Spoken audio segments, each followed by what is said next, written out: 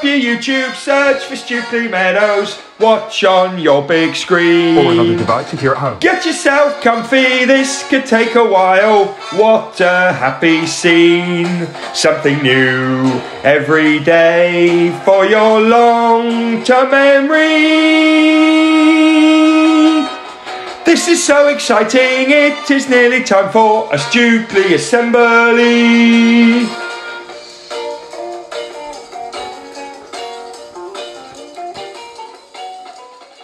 Hello there everyone and welcome to today's curriculum assembly. You know what I'm going to say?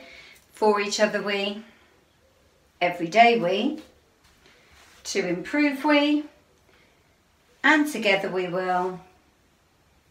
And our everyday focuses are, and our Stukeley motto is, and our Stukeley curriculum is, and of course those 4 words. Well, here we are, another curriculum assembly and another expert assembly. Now, in the interest of being completely upfront and honest, I don't actually have an expert for today's expert assembly, but that doesn't mean that we're not going to talk about what it means to be an expert in something and what the kind of secrets are to expertise. So we are going to actually get some expert tips, even though we don't have an expert. It will all become clear, or I hope it will anyway. So here we are today. Now, when I was thinking about this curriculum assembly and the fact that we don't actually kind of have an expert, it did make me kind of begin to go back in my mind about what subjects or what areas of the curriculum we've talked about and what kind of experts we've had in.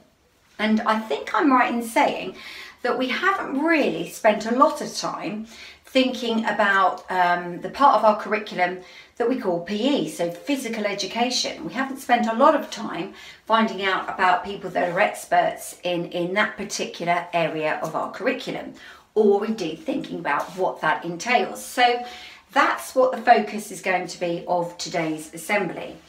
Now, what I want you to do to kick all of this off in your classes, to have a bit of a chat around, is what does learning look like in PE? When you were doing PE, what is the learning? I think it's perhaps a lot clearer for many of you as to what you are learning and what learning looks like when you're doing your maths or your English or your science or your geography, for example. But it might not be quite so easy for you to pinpoint what learning looks like when you're doing PE. So what I want you to do, pause me. What does learning look like when you're doing PE? And maybe think about all the things that you believe that you have learnt through PE lessons. Go.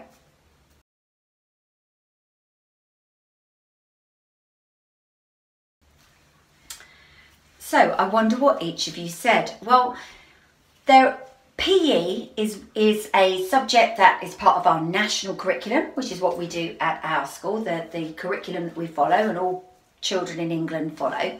And it's kind of split between what happens for our younger pupils, so Key Stage 1, and then our slightly older pupils in Key Stage 2.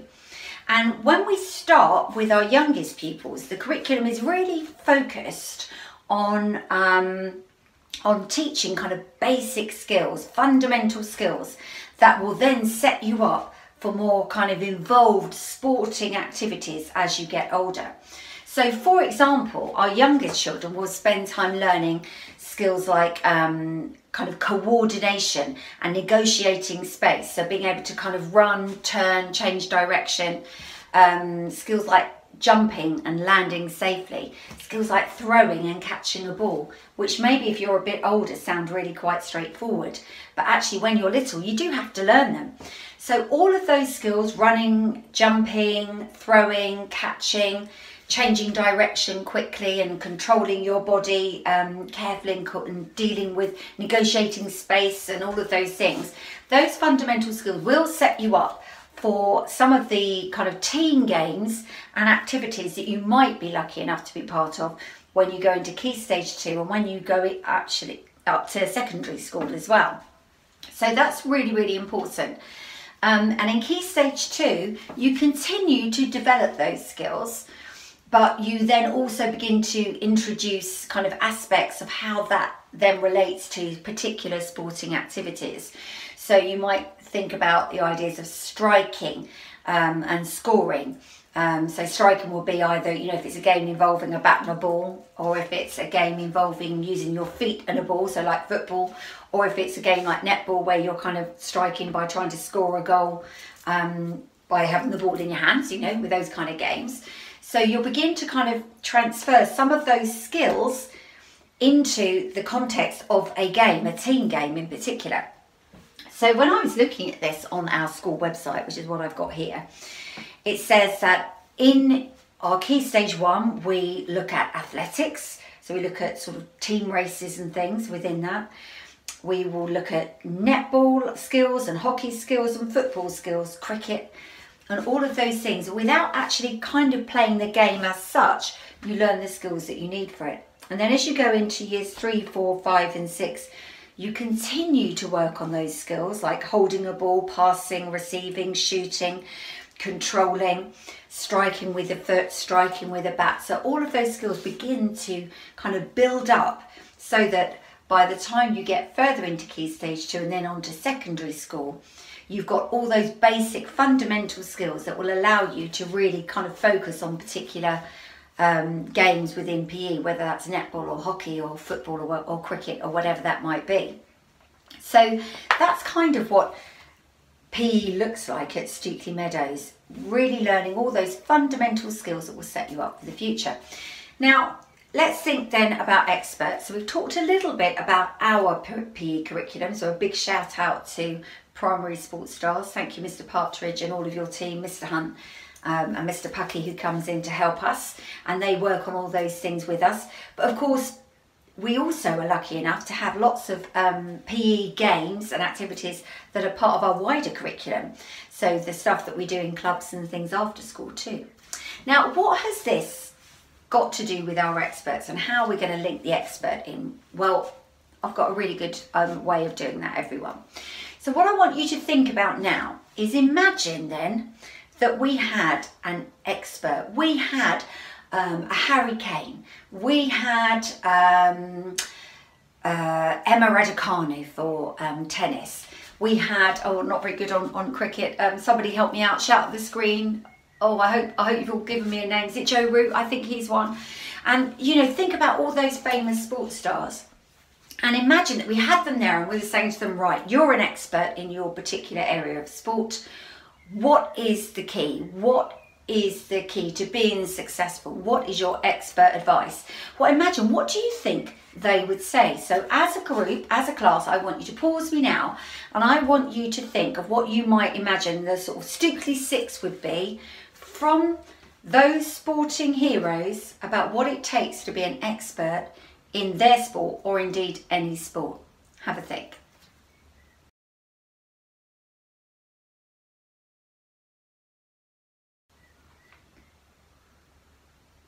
Okay, did you think of anything? I hope you got your Stukeley 6. Well, I'm hoping I'm going to be able to come up with 6 things. But when I was reading up about this, and I was watching some interviews on YouTube actually with some of the top sports stars, and I was doing a little bit of reading about this, there were actually lots of top tips. So I was trying to think of the top 6, but what I noticed was a lot of it was not really focused on keeping fit and what they kind of did with their bodies so much. And that's really weird, isn't it? Because you think with sport, you use your body so much. Why is that not kind of the top priority? Now, it is important, but the focus was not so much on building strength and everything with their body, but it was very much about building strength in your mind. It was about mindset, and that really fascinated me. So I'm not sure what you said, but what they came up with was one of the most important things was about thinking optimistically. Now, if you don't know what optimistic means, it means about being hopeful. So rather than thinking, oh, I'm never going to be good enough, oh, I'm never going to be the best, or I'm never going to be able to do that, because it's not always about being the best, it's just about moving on from where you are. I'm never going to be able to do that, I'm never going to be the best.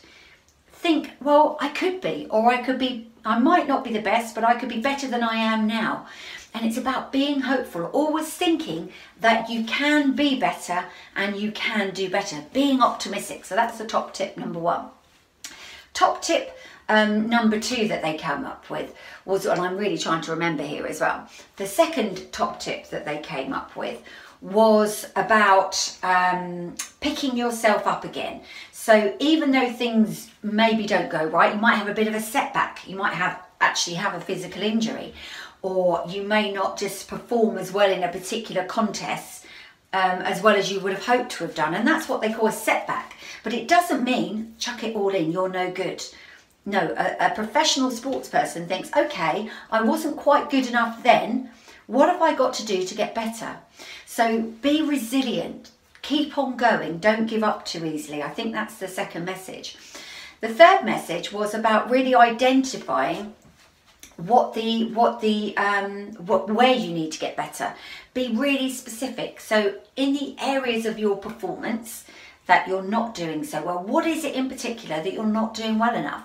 And then what can you do to really focus on that particular aspect of development? So imagine if it was tennis, for example, and it was your backhand that was really weak, that was letting you down. So you'd have to really work on that backhand maneuver and really focus a lot of your practice in terms of working on your backhand. So find out what it is specifically that is perhaps holding you back and stopping you getting better, not necessarily being the best, but getting better, and really work on that thing. Where have I got up to? Am I up to 4? I think I'm up to 4. I've lost track. Oh, help. Anyway, I'm going to keep going. So the other thing that they said was make sure that you've got a really good support network around you. Make sure you've got family and friends and coaches, people around you that can help you keep going, so they can speak positively to you. So even if you do feel really dejected one day and a bit discouraged, they can say to you, no, come on, you can do this. And they help you keep going as well. So that was a really important aspect of being successful going forward as well. So we're talking about being optimistic, about having the right people around you, about identifying specifically what some of your kind of weak spots are and working on those, about being really focused on what it is that you're trying to achieve. That was the other thing that they mentioned. There was a whole long list here, and I'm trying to think of the very final thing that they said. I think the 6th thing was very much about not only thinking optimistically, but about having really kind of high expectations of yourself. So having a set of beliefs, so believing that you can always do better, that you can move on from where you are now and move to the next step along the way. So having high expectations and aspiring to being the best that you can possibly be. Now, there were lists and lists of these things, but all of that really wasn't so much focused on what you did with your body, but was very much focused on what you did with your mind, about thinking positively and remaining focused on what it is that you want to achieve. Now, I think those messages have come through all of our experts as well. They've talked about that focus. They've talked about keeping on going even if you have setbacks. So it's not just sports people that this applies to. So those are expert tips from sports experts about how to be successful in sport, about how to be an expert in sport. So we may not have had an expert, but we've had some expert tips. I wonder if any of those things that I've mentioned, you mentioned as well. I'm sure you'll tell me when you see me around school. So there we have it, a very quick run through PE curriculum and a quick think around what it takes to be an expert and what the tips are for success. And here we go into another week. You know what I'm going to say, work hard, be kind everyone, and hopefully next week I will see you with an expert in tow. Take care. Thank you as ever, Mrs. Stevens. Hopefully we'll have an expert back in the mixer next week. Let's finish up with some birthdays. Hey, hey, hey, it's time to say we've got a Stukeley birthday. Hey, hey, hey, it's time to say we've got a Stukeley birthday. Oh, come on! We have a birthday, everybody. Yes, we do. Happy birthday to Rhiannon in year 5. It's your penultimate birthday at Stukeley, Rhiannon. Crikey. Happy birthday. Have a great day. And I'm sure you've done lots of celebrating already. More to come. Okay, let's finish up with EDK. We need a sign, don't we? EDK. How do we do this? Work one out. Tell me when you see me. And we are learning to remember things worth remembering, learning to remember things worth remembering, learning to remember things worth remembering, everyday knowledge for you. And we are learning to remember things worth remembering, learning to remember things worth remembering, learning to remember things worth remembering, everyday knowledge for you. This bit of artwork is by who? Piet Mondrian, a Dutch artist. And what's it called? Composition with red, blue and yellow. Who painted this beautiful picture? Jackson Pollock. And what's it called? Convergence. Well done. Oh, let's get sciencey. Let's get into the solar system. Whew. Here I have my sun, and here I have my planets orbiting. Let's try and line them up to make life easy, like that. Okay, here are our planets. Can you please tell me this planet here? Neptune, that's correct. What about this absolute beast here?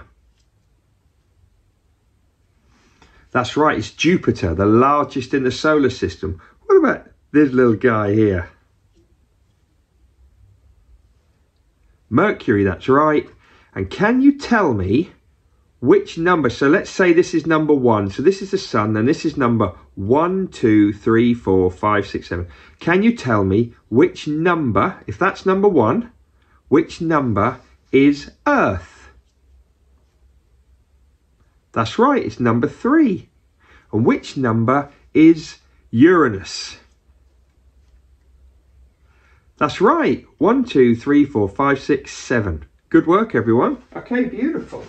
Oh, got some flags here. Remember, you're going to tell me the country and then the capital. Okay, here we go. The country is France. The capital city is Paris. Well done. The country is Denmark. Well done. The capital city is Copenhagen. Yes, it is. Oh, here's a tricky one. The country is Finland, but do we know the capital city? It's Helsinki. And finally, we haven't even got this country on our EDK map yet. No, it's in Europe. Any ideas? Hungary. The country is Hungary, and what is the capital city? It's Budapest. Yes, it is. Top work, people. Oh. We've got some elements from the periodic table. We're going to finish off with some queens and kings. Let's smash through these quick as we can. Right, first chemical element. Iron, well done. Second chemical element. Argon, pretty good. Potassium. Silicon.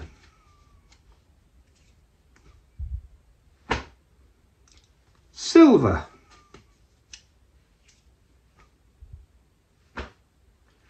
Aluminium.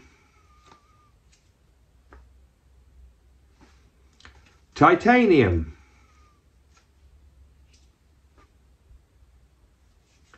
Tin.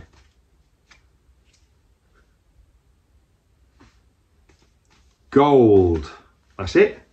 And finishing up, talking about our queens and kings. Now, yesterday we talked about the Queen now, the Queen of the UK right now, and she is Queen Elizabeth II. Here's Queen Elizabeth II. She's been our Queen for 70 years. Now, who was the King 70 years ago? It was her father. That's right. It was King George VI. There he is. So before our Queen now, it was her father, King George VI.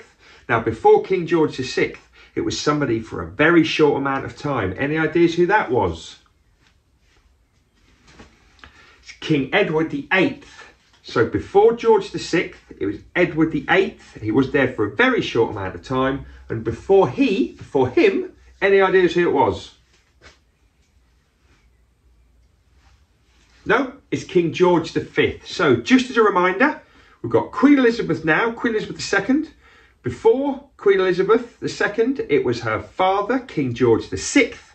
Before King George VI, it was King Edward VIII. And before Edward VIII, it was King George V. Lots to remember here, but we're going to become royal experts. Yes, we are. See you next time.